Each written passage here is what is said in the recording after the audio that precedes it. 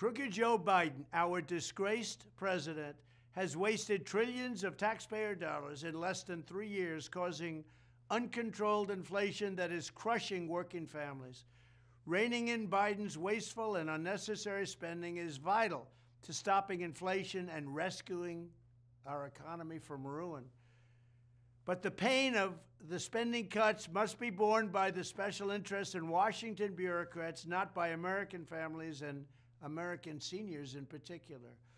For 200 years under our system of government, it was undisputed that the president had the constitutional power to stop unnecessary spending through what is known as impoundment.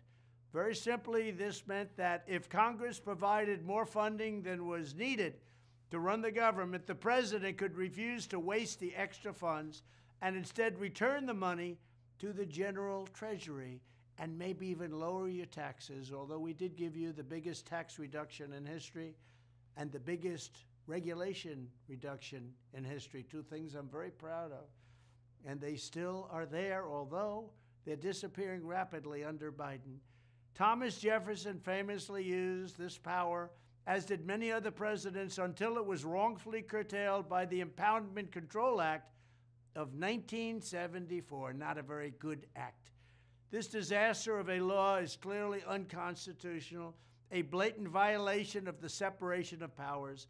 When I return to the White House, I will do everything I can to challenge the Impoundment Control Act in court and, if necessary, get Congress to overturn it. We will overturn it.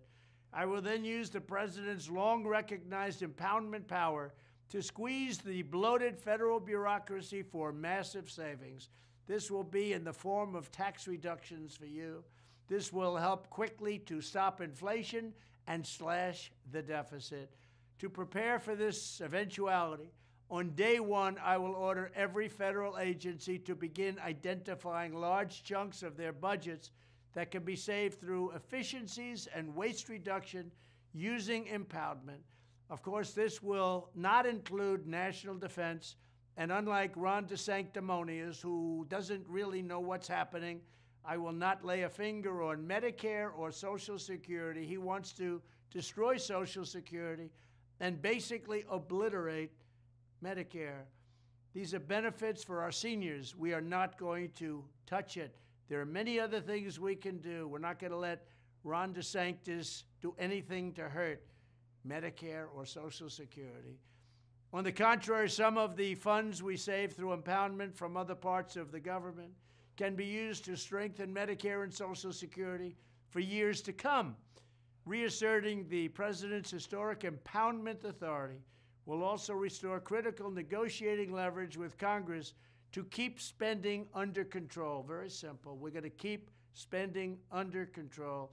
We had it done, and then COVID came in, and we had to do some things to help save our country. We did a great job, but we were starting to make lots of money. We were energy independent. We were going to be energy dominant. We were going to be taking in massive amounts of money from the liquid gold that we have under our feet more than any other nation. And we were going to reduce taxes and pay off debt. This is the only way we will ever return a balanced budget, impoundment.